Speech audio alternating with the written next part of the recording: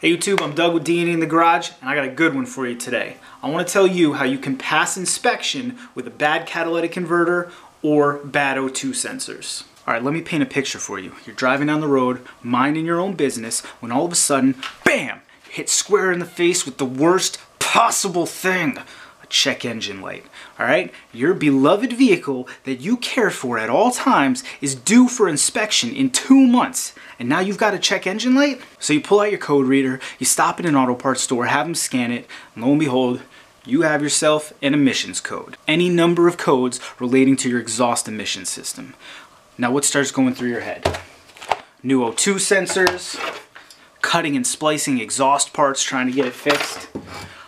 I'm here to tell you there's an option you may want to try first. It's a $24 gamble, CataClean, alright? Let me go on record saying right now this isn't any paid advertisement by CataClean. I don't make a dime from anybody.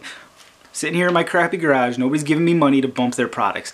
I want to let you know that I have used this as a cheap fix to get my check engine light to go off long enough to get through inspection. Here's how it works. You take this, you get your car down to, the direction says 1/4 of a tank, but I recommend going further than that.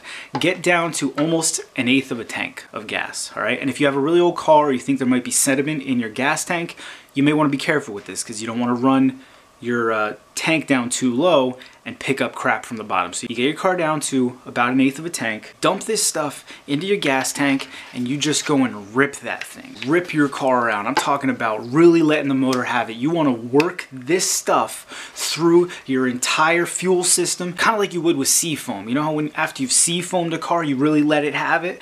But do it while moving. You don't want to just sit there revving your car in a parking lot. I mean, that's not great for your motor. All right, you want to put maybe 20 miles on this. Really give it an opportunity to get your entire exhaust system hot and clean the carbon off, because that's what it's doing.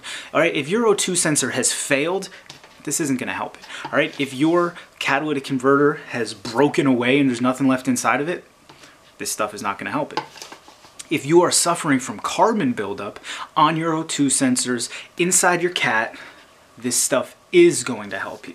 All right, you need to get your exhaust system nice and hot. Give this stuff a chance to really blow all that crap straight out your car's tailpipe. Then you clear that code. If you know anything about drive cycles, you know you have to drive your car around a while, let your monitors get ready. But I have personally had my check engine light, which was on for an O2 sensor, go off for 15,000 miles using 1 bottle of this stuff. $24. I haven't found an auto parts store yet that doesn't carry it. You gotta get this one though. Let me tell you why it's different, right?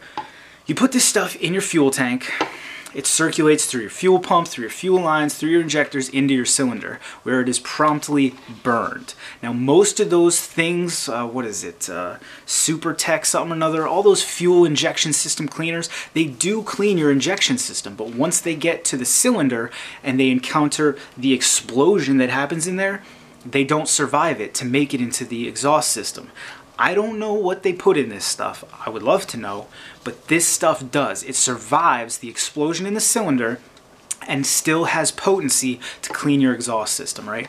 This is the stuff you need. I'm gonna put a link down below. Once again, I'm not getting paid for this stuff. I just want you to know that there's a better way. You don't have to pull out your Sawzall and start hacking your exhaust system apart so that you can make inspection in 1 week. All right, that may be what you have to do, and it's definitely the more correct way, but if you could buy yourself 15,000 miles for $24, I know I would.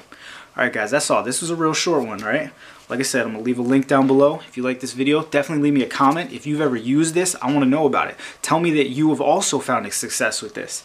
If you know anything else that also works, sure, let me know. I'd love to know. But definitely hit that like button, hit that subscribe button. We'll see you next time.